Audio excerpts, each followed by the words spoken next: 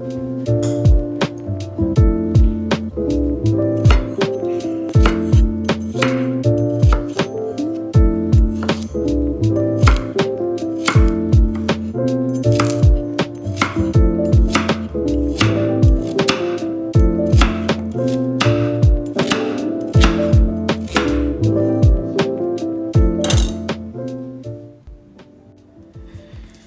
Mike, and welcome back to another video. So today I'm going to be showing you guys this maple and teak wood cutting board that I made using a table saw and some clamps and a hand plane. So I started making this board by ripping some 1.5 inch thick pieces of maple and teak through the table saw. You can see here, these two pieces are kind of darker and more open grain are the teak pieces, and the rest is different colored maple. It's pretty cool how that turned out, I think. And once they were all cut, I flattened them with the hand plane, which took a while because most of the boards were like that, cupped. So I had to flatten one side and then flatten the other. So that took pretty long, but I finally got it done, and once everything was flat, I went back over it with the hand plane, took out any imperfections in the glue up, and then I used the hand plane to make these chamfers here along the edges. And this morning I applied some mineral oil finish.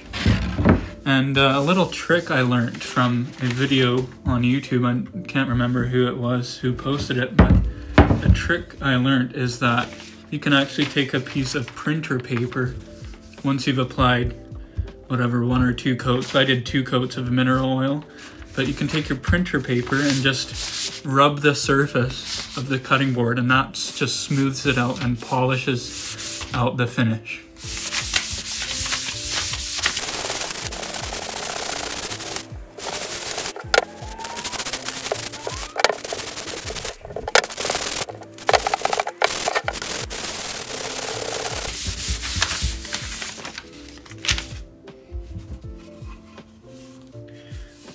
That is super smooth now.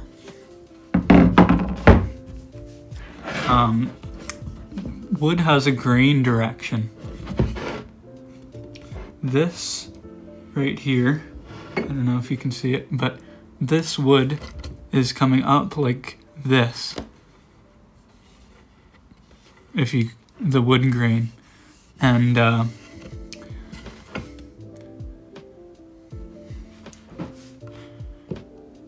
wood has a direction of the grain, and if you can see here, this grain runs up this way, which means when you run the hand plane over going with the grain, it'll be a lot easier to hand plane that wood, and you won't get much tear out. But if you plane against the grain, you'll get a fair bit of tear out.